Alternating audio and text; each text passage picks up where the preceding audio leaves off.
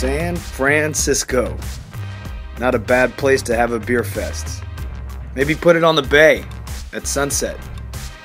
In a warehouse big enough to fit 170 brands, each doing as many as 5 different styles, to accumulate 75 styles all told.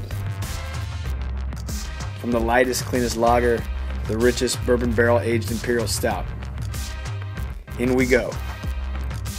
And just like San Francisco isn't a bad place to hold a festival, BevMo is not a bad backer to bring together some inspiring makers. BevMo's partners, advocates, and ambassadors for the craft beer community, and they sell the hell out of the beer, which is why the brewers come out in force. So you get the city setting, the massive quantity, and the quality to match it. It's nothing but a holiday beer fest, craft beer heaven, until it's gone, and you're counting 364 days till next year's.